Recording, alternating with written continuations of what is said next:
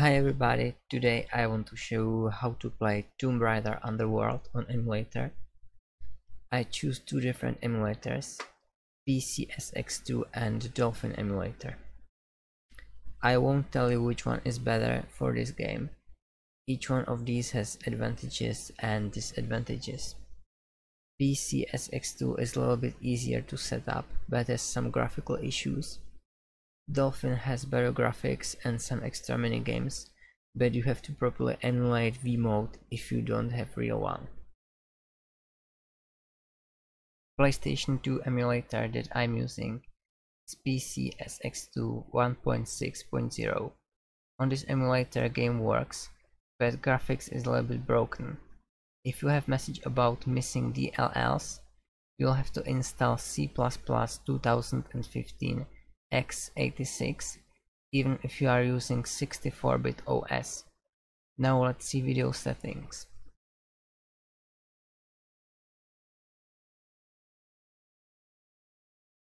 You can choose between Direct 3D. Choose this one if you have AMD graphic card, and OpenGL. Choose this one if you have NVIDIA. You have three options how to play this game. First, play in software mode.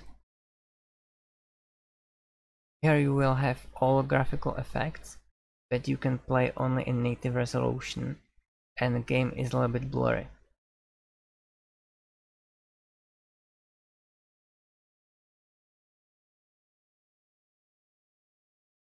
Second, play in hardware mode. Here you can set your resolution higher than native, but you can't see some special effects and it's very easy to miss something important in game. CRC level is automatic, you don't have to enable any hardware hacks. You can keep everything default. The only thing you want to change is your resolution, so for example 3 times native. Third is to switching between these two. Fortunately, you don't have to reboot your game during switching.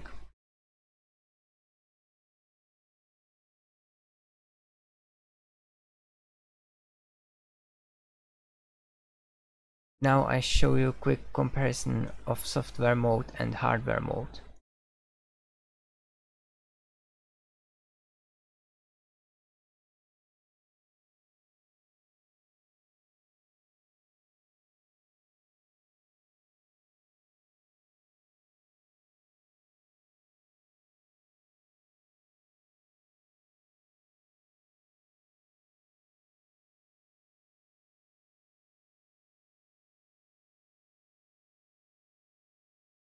Also keep in mind that this game needs full boot to work properly.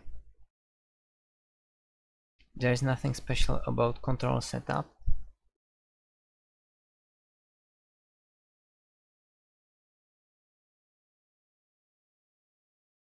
You'll just choose a controller and map your buttons.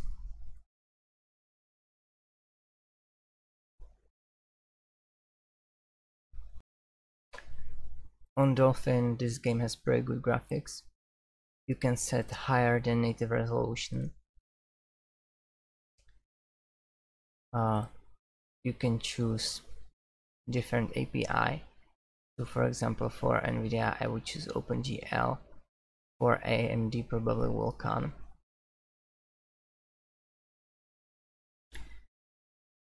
But the game has some bugs which you have to know before you start to play. So first of all, some important things or eras aren't sometimes loaded properly. So be sure to always have save file from end of previous level, because sometimes you have to reload only last checkpoint, but sometimes whole level.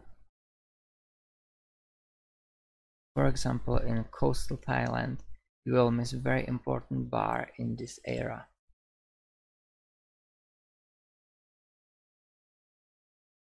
It's probably caused by going too close to these underwater doors at the beginning of level, but I'm not 100% sure.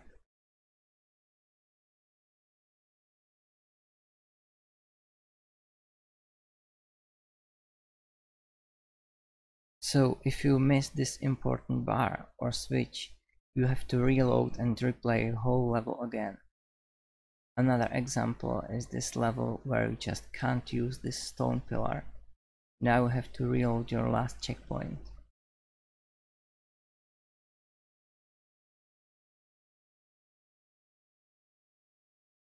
Now I'll show you how to configure Emulated Wii Remote.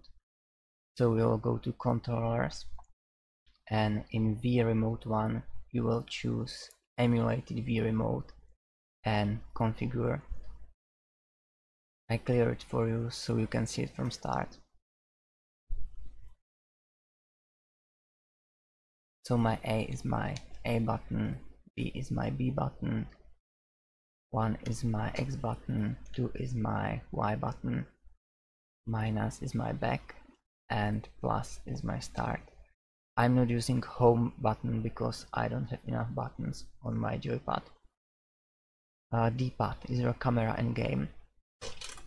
You can use your D-pad buttons on joypad, but I prefer my right analog stick, which I'm also using for point, but there is no problem using this stick for two things. Extension very important, you have to choose Nunchuk.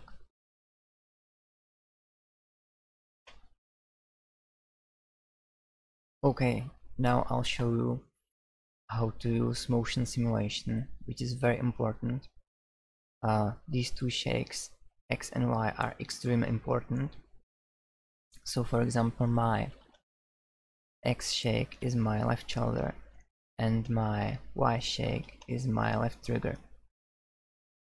If I use these two buttons in motion simulation, I have to use same buttons in extension motion simulation. So again, my X shake is my left shoulder and my Y shake is my left trigger. You will be using these two buttons pressed in same time for using switches in game. It's very important. You can't use any tilt or swing, you don't have to even map it. You will be also using this X shake for helping Lara during fall and for climbing faster, and also in some minigames.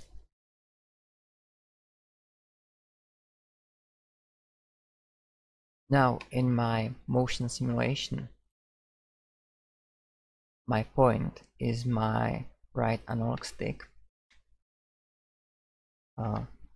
This is very important in some minigames. Your pointing cross might disappear after a while of playing. If this happens, just exit full screen, click on Control Settings, and in Wii Remote choose None, and then again Emulated Wii Remote. This should help without rebooting your game.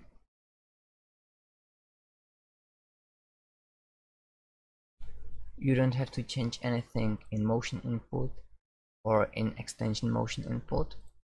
Now in your extension, my nunchuck stick is my left analog stick. Don't use your D-pad here because you need all 8 directions. It's for walking in game and also for orientation in menus. If you have older gamepad, you can change your dead zone. Now this C button is my right shoulder and Z button is my right trigger. These two are for motorbike control, and this Z button is for aiming mode, and it's also for pulling objects with your grapple, and it's also for changing position during climbing.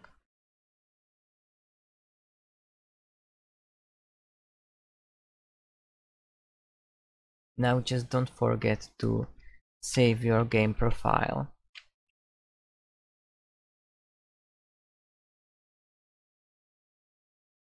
And if you have any questions about settings, feel free to ask in comments below. And finally, we can see differences between different emulators and graphic settings.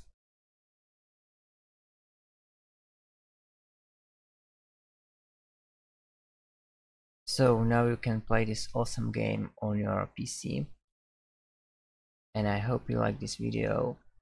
If yes, you can hit like button or subscribe button for more videos like this, and thanks for watching.